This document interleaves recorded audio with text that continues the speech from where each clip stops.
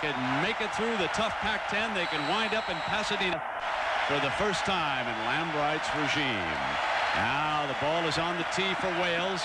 And remember that number 24 Springs hauled one back 97 yards for a touchdown against Boston College. This will be his running mate, Glenn.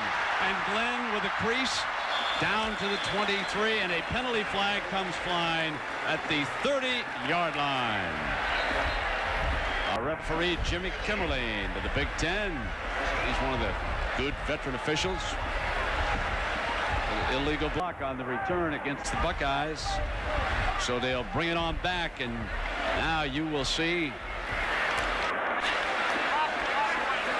as Bobby Hoyne, senior who has started the last 25 games, which includes 2 starts against these Washington Huskies. A couple of years ago, he beat them here, and then he lost a heartbreaker out in Seattle. And Dick, here's your Victor Key. Well, they've got to control that 8-man front by using a lot of slot formations and getting that 8th man out of there. A little lower risk pass protection, very advisable. Defensive lineman on the center's nose for on defense.